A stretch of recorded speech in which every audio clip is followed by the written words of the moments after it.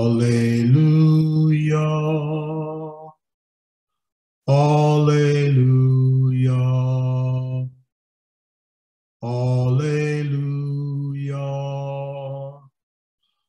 Alleluia.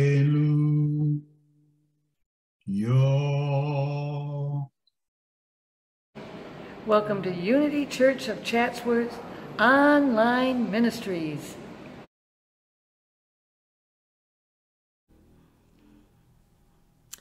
A kindergarten teacher was observing her class as the children drew pictures.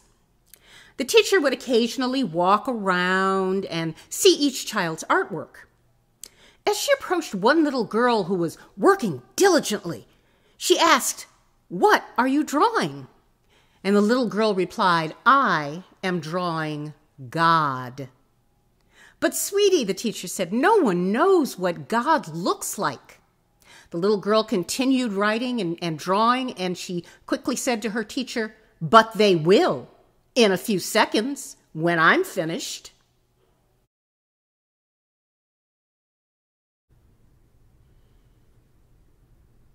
Good morning, and welcome to Unity Church of Chatsworth's online service.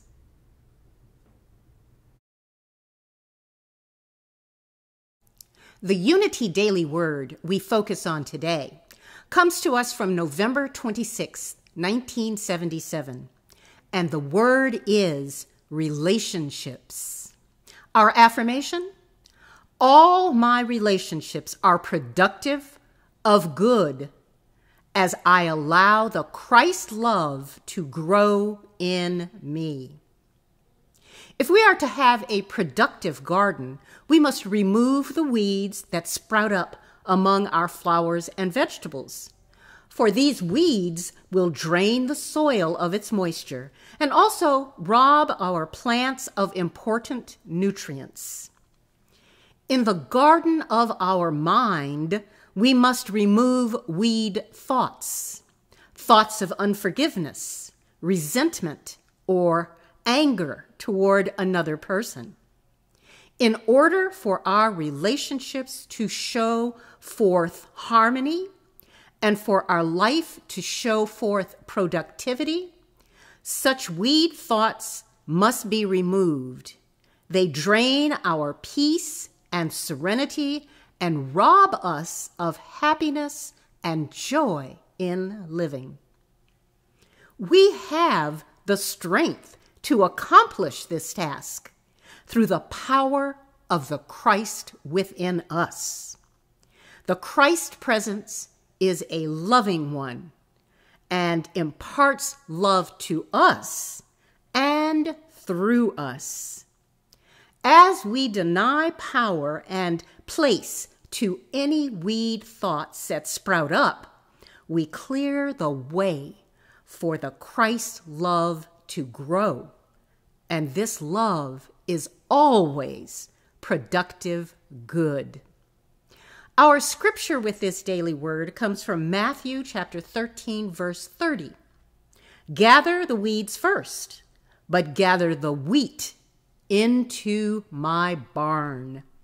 Our word for today is relationships, and our affirmation: all my relationships are productive of good as I allow the Christ love to grow in me. And so it is. Amen. Our Father, who art in heaven, hallowed it be thy name. Till kingdom come, thy will be done on earth as it is in heaven. Give us this day our daily bread, and forgive us our debt as we also forgive our debtors. And leave us not into temptation, but deliver us from error.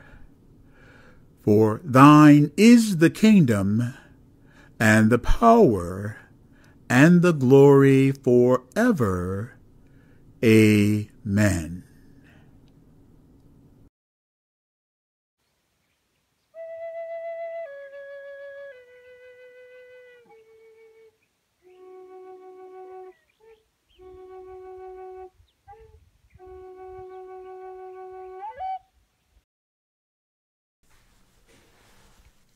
May the words of my mouth and the meditations of my heart be acceptable in thy sight, O Lord.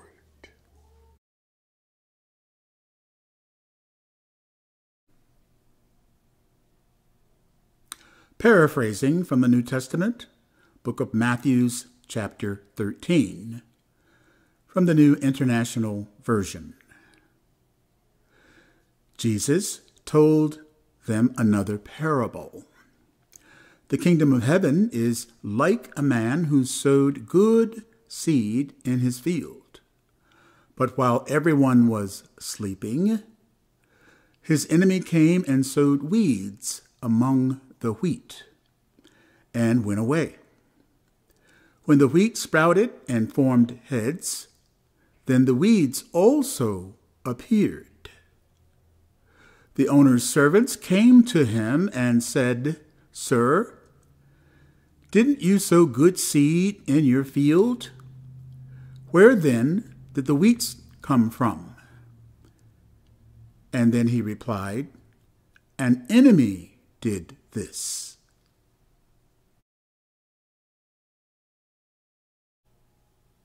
From the Revealing Word by Charles Fillmore, co-founder of Unity. The metaphysical meaning of error. Error. That which is untrue. Error thoughts represent beliefs in thoughts and beliefs not of God. Error thoughts have no foundation in truth. They originate in the intellect. They are eliminated by one's denying their reality and power and affirming the truth of being.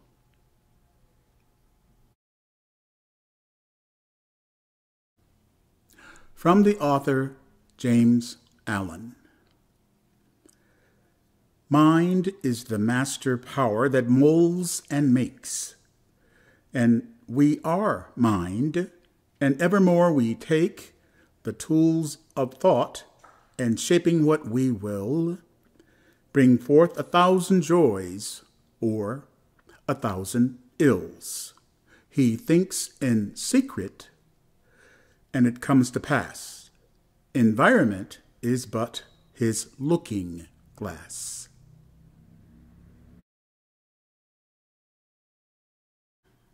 Good morning. Good morning, and God bless you. Good morning, and God bless you, Michelle. God bless you, Reverend John. We have a wonderful, I believe, Sunday morning lesson. And by the way, happy Mother's Day. Happy Mother's Day, yes. To you and you and you and to all mothers everywhere. The divine feminine is our opportunity to celebrate this day.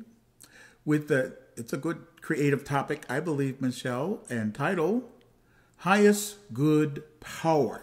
And certainly I am miracle-minded. Absolutely. Today and every day.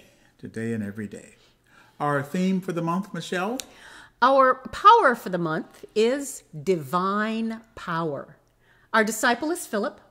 The color is purple, and the part of the body is the root of the tongue. All right, and the color? It's purple. It is purple. It is purple. We're getting all of these relationships correct in terms of colors and the powers and those who represent. We're talking about relationships today, Michelle. Yes, we are. We're talking about Mother's Day, and having healthy relationship is a highest good. Yes. Selection. We have a guest today. We have our plant, which has been with us for the full month so far. And we also have some items that we're going to talk about on our podcast and on our YouTube videos. We have had some good success, Michelle, with our juicing and smoothies. Our smoothies. Yes. So we have 2 new relationship items today. We have bananas. These happen to be ripe bananas. Yes, they are. And we also have a ginger root today. I'm going to make sure everyone sees that today. We're going to see it later when we videotape our smoothie shorts. So we have these relationships, and I'm sorry, I keep interrupting, but Yeah. as we talk about new possibilities, we are talking about our spiritual new possibilities. All right. Going for our divine power in the month. And we're also taking a look at some healthier ways of maintaining our body. So we've been working on that a little bit, kind of looking back And having to our fun history. with it. And having fun with And it. having fun with looking back to our history of the Fillmores, who were very mired in healthy eating. Good, good, good. We began today's lesson with our prayer from Unity Village, from Reverend Marcus Williams. Have thine own way in me, O Lord. Have thine own way in me. Have thine own way in my thoughts and in my feelings. Have thine own way in my words today, Michelle. Have thine own way in my actions and in my behaviors. This day, have thine own way in me. And we say, and so it is. Yes. Amen. Amen. Yes, Michelle, we're talking about the season of planting and of seeding has been a recurring topic, probably for as long as creation has existed. We've been here. The idea of planting good seed and the right seeds. And do you know, Michelle, my mom really, she had a garden. Yes. I can always remember her having a garden, and we had a garden at one time. Yes, and we had a different way of taking care of our weeds that popped up in our garden. All right. We would cultivate the land to plant the garden, and then we would lay down a piece of black plastic that would keep the weeds at bay. And we would put the seeds in a small hole of its own, and then they would grow up through that. The purpose, it was to keep the weeds from pulling the moisture and the nutrients away. Okay. So on this Mother's Day, we're remembering that our mothers had gardens. Yes. And we have that quote, Michelle, that we started with today's lesson with, and that was from James Allen, all about 1,000 joys or 1,000 ills. And it all depends on what we are planting. Absolutely. Or what other ways those other seeds kind of happen into our garden. And how we weed those out. Okay, and earlier I had mentioned before the lesson began that I recall in our garden there was a eggplant that took over the garden, and you reminded me that it wasn't an eggplant. It was the zucchini. It was the zucchini. Okay, you have to be careful about those zucchini. First of all, you have to be careful about how many zucchini plants you put in, because we had a plethora of zucchini, which took over the entire garden. It did not choke anything else out because, like I said, we had it kind of sectioned off, but it did spread, and yes. Now, again, we're not talking about seeds and plants only today. Of course. The metaphysical idea is what thoughts are we planting, or what thoughts are we focusing on? Are we focusing on good, healthy thoughts? Are we focusing on other thoughts that might be, let's just say, not healthy ones? How about resentment? How about anger? And those kinds of thoughts that take us away simply from our highest good. Yes. So quite a bit of background there. We want to set the scene for our presentation today. We always talk about affirmations. Yes. And it's time for our affirmations. I saw you moving your hands in prayer. We were kind of moving into the lesson before we got there. Okay. Yes, and so we think about and pray our affirmation for today's lesson. Thank you, Michelle. I have the power to choose my highest good. Yes. How does that feel? And how does that taste? How does that essence of that affirmation feel? I'm going to say, Michelle, I feel it in my chest, my upper chest cavity. And again, we say and pray our affirmation for today's lesson. I have the power to choose my highest good. And yes, we say, thank you, God. Thank you, God. Thank you, God. Thank you, God. Thank you, God. Thank you, God. And again, Michelle, I'm glad we have some clarity today about where we're going. Yes. And sometimes we're very metaphysical at the beginning, and I'm not so sure that we're we're touching all of the points here, and we can take the time and do that. And we'll work our way through it, as we always do. Okay. All right. And again, just another scripture or emphasis on affirmations. The flip side of that are called denials in unity. And so we're going to talk about which thoughts we can keep and which thoughts that we want to say we are denying or that we want to release. Yes. That we want to release. And so again, affirmations and denials, one of those principles, those unity principles. Sometimes I say it's principle number 3. And Okay. sometimes I say it's principle number 4. Well, All depends on who our teacher or teachers were. all right. This season and every season, we have those ideas. Sometimes I call them divine ideas or power ideas. Sometimes seeds are represented, in fact, by the seed itself. And sometimes we can go to the nursery and we can buy seed packets. We can buy seed packets. And then sometimes I know my teacher, Reverend Roof, used to paint pictures of fish. The fish itself. You've seen that on license plates or on the back of cars. The Christian symbol. The Christian symbol for the fish, the logo. That's a symbol for an idea. So which on our life's journey, when you think of planting, do you remember Mom's garden? Yes. Do you smile when you think of those seeds that you put in the ground yourself? You know, I remember, I know I'm getting off a little bit, but I remember my mother had a small garden in the backyard and she grew corn. She grew actual corn in the backyard along with tomatoes and zucchini and other things. But I was always amazed by the fact that we planted actually a seed of corn, a corn seed, a little kernel of corn. And then a stalk. And then suddenly there. Yes, and then there was a After stalk. 2-3 weeks.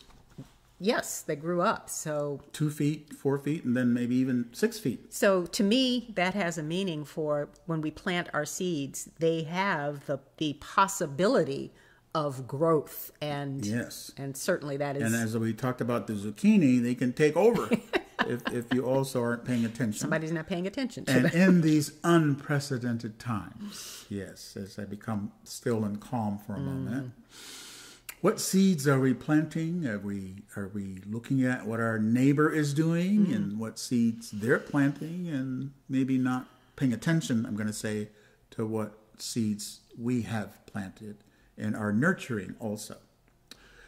Well, again, that revealing word, thank you, Michelle. You were talking about those error thoughts. Yes. And the very idea that error thoughts happen. We have our quality or our highest good thoughts, and we have growth. And in the Bible story, we have Jesus telling that's the parable, actually the parable of the sower. And in the NIV, it actually said the parable of the weeds. Yes. So what's going on with that story and parable is again, sometimes easily understood as a teaching lesson, and not necessarily farmers, talking about farmers. Right. Okay. And finally, are you open to the idea that during this time, you can actually use that word power? Michelle, I think it's a miracle that, again, starting with that little seed of corn, then suddenly by the end of summer or at harvest time, Yes. you reap what you sow. You've heard that? You reap what you sow. You can have this giant stalk, and ears of corn, multiple ears of corn, starting from that little seed. Yes. Okay, what a wonderful beginning to today's lesson. And now we will move into our 3 points for today. Thank you. Our 3 points for today. Point number 1. Every planting season, unprecedented times require us to consider new seeds, perhaps, and beyond. Yes. Point number 2, a practical application. Silicon Valley Business Research and Development Board. We're going to talk a little bit about an application, a practical application. I'll get my words out. Thank you very much. And point number 3, are you open to planting seeds of power? Yes. Yes. Thank you, Michelle. Thank you, Michelle. Point number one, every planting season. Now, again, we want to talk about relationships. We want to talk about Happy Mother's Day. And for those of us who had a wonderful and happy childhood, talking about Mother's Day or Father's Day for that matter, brings a smile to our face. And I'm saying that to our face as I sit up and have a question mark. From time to time, I meet this person or that person, and maybe they didn't have a happy childhood, or maybe they had an estranged relationship, or their mother wasn't there. So we want to be real today. We want to talk about these relationships and maybe even, Michelle, mending relationships as a pastoral nurse. And we want to have compassion as we talk about, as we do often with holidays of any kind, Christmas or Mother's Day or Father's Day. We want to have compassion for those who don't have happy thoughts and make a reminder to each individual that it is our individual possibility to grow beyond whatever was not as warm and cozy and comfortable for us. Sometimes that takes just talking to ourselves and forming new relationships, forming new family patterns, if that's important. Sometimes it requires some counseling or therapy to help us move through whatever we need to move through. So we want to have some compassion for that as well. And also this week we were invited to attend what was it called? Spiritual Direction. Yes. All-day retreat or workshop. And it was right here in the Southwest region, in California and Nevada and the Phoenix area, Arizona. And so we were invited to take a look at perhaps healing. I had mentioned, for example, during the workshop that Silent Unity, the number one request was for healing, and more often than not, physical healing. And someone who was attending, I believe she was from Phoenix, more or less reminded me also that sometimes we need to do what she called relationship healing. Yes. And so what a great opportunity for me to hear that and to really kind of feel that also. And she used the word empathy about sometimes when we're not connected with this person or that person, or we're in a place where we're not in a place where we can forgive. And I want to be specific, our mothers, or that creative side that is feminine. Yes. And so again, thank you for the dear one in the Phoenix area who reminded me that sometimes healing is about relationships also. All right, point number 2. Fascinating, Michelle. Fascinating. There are times when I'm very interested in science and technology. Sure. I'm very much interested in what's going on in Silicon Valley. That's that area where all of the computers, and they're talking about artificial intelligence right now and such, these kinds of things. And as a matter of fact, we took the Amtrak train to Silicon Valley, and we visited Apple Computer. And I noticed another Silicon Valley company, which I believe was owned by Japanese. Okay. Or they could have been Korean for that matter. But for the most part, it was a wonderful presentation about research and development for the company. And, I heard the following comment or statement. We need to plan, not just for ourselves or for our children. We need to plan for ourselves, our children, and our children's children. Now, I heard that, Michelle, as a divine idea. Yes. I'm going to say it again. I heard that as a seed thought for the future. The very idea that a board of directors with the power of the board of directors was actually saying we need to think in terms of the future. Yes. Now, what do you think of that kind of thing? Well, first of all, I embrace that thought. I mean, we've talked about that, not just us, but that is not in our presentations, but that is a topic that many people talk about, that we have done many things to the earth over the years. To the earth over the years. And people who consider themselves environmentalists tell us that it is important that we take a look at how we're living our lives, how we're choosing to dispose of things, how we're choosing to our vehicles, all of this, how we're using utilities. We need to take a look at how we're living our lives so that we can plan for the remainder of the life of our children, our grandchildren, our great-grandchildren, so that we honor the earth, so that we continue to live in relationship with the earth. Good word, relationship with the earth. And so our children and those who come after us will continue to have that relationship. Good, Michelle. I heard you combining point number 1 and point number 2. Okay. Good job. Point number 3, and we are being consistent. Point number 3, are you open to planting seeds of power? Yes. Take a deep breath. Again, I'm going to say, in our unprecedented times, it appears that we have a social and political environment where we don't agree. Michelle, that this group wants the country to go in one direction, and not just that, but it's happening in our spiritual or religious communities also. It's happening in our churches, that some churches are deciding to go in one direction and other members of the various churches are deciding to go in another direction, Michelle.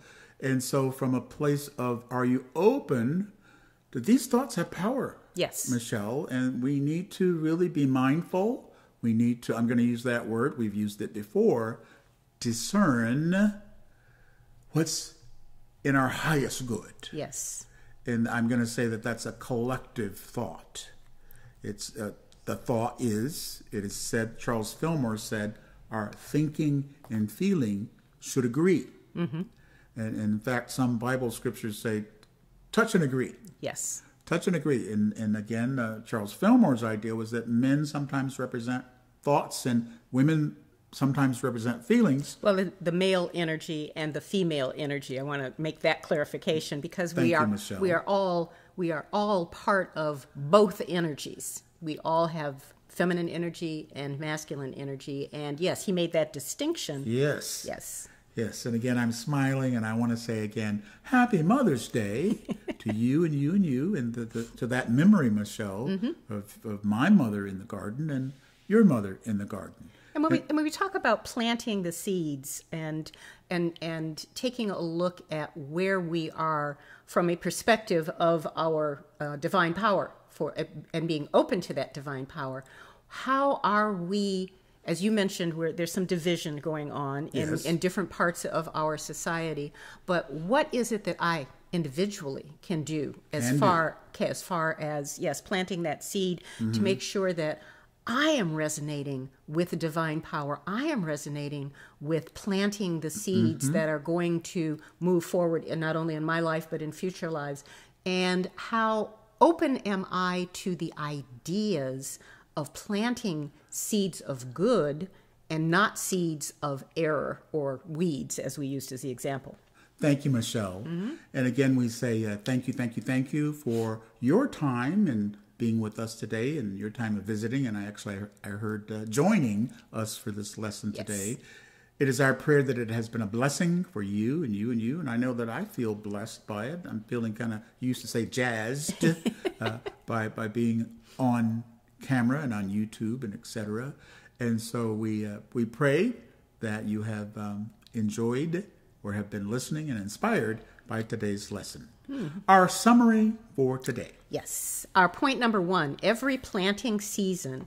And we talked about relationships, first of all, planting thoughts and seeing the results of those thoughts. And we talked about the scripture earlier, when the scripture of the sower and the scripture of the wheat, which is the same scripture. Basically, when we have error thoughts, when we see that, are we able to move those thoughts? Are we able to pull out the weeds, basically? Yes. Our point number 2, we used a practical application of the Silicon Valley Business Research and Development Group, who are looking for new possibilities. We talk about new possibilities. They are looking not only for planting the seeds now, but planting the seeds in the future, and for future generations. And as we talked about, our collective relationship with the earth. And then in point number 3, we talked about being mindful. We've seen, divisiveness within our society, within our religions, within different areas of our society, within different areas of our lives. There may even be divisiveness in some families. But are we open? Are we open to planting seeds of divine power, of being mindful and using our discernment of planting seeds for our highest good? What thoughts are we putting our energy into? And we're extending our ideas on our little shorts or YouTube videos as we're talking about this week, the idea of detoxing in terms of our bodies. So our guest today, our special guest, are bananas. These are ripened bananas, Michelle, and also this root, which is called a ginger root. And so we invite you to enjoy our opportunities to do little short videos, Michelle. They're less than 1 minute. And many of them are 30 seconds long. And so this is our effort to extend that idea, that seed idea of what we can do and what we can keep and what we can release. Yes. And now we move into our time of closing, Michelle, as we hold our praying hands together, as we say and pray our affirmation for today's lesson. I have the power to choose my highest good. From the tips of our toes to the tops of our head. From the top of our head to the tips of our toes, we feel that energy, that resonating joy. And we move into a place of gratitude and thankfulness as we again close with our affirmation for today's lesson. I have the power to choose my highest good. And we say, thank you, God. Thank you, God. Thank you, God. Thank you, God. Thank you, God. Thank you, God. And so it is. Amen.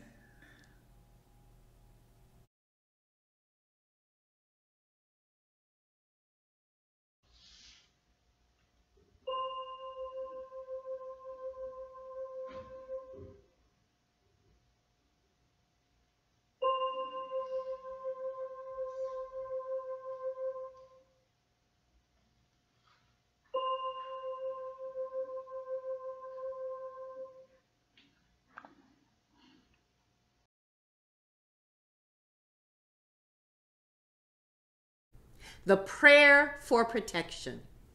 The light of God surrounds us. The love of God enfolds us. The power of God protects us. The presence of God watches over us.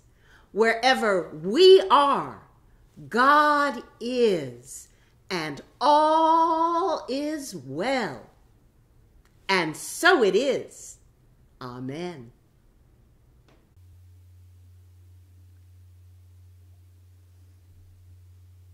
Our offertory blessing today, together. Divine love, through me, blesses and multiplies all that I have, all that I give, all that I receive. I praise, give thanks, and am glad. Thank you, God. Thank you, God. Thank you, God. Amen.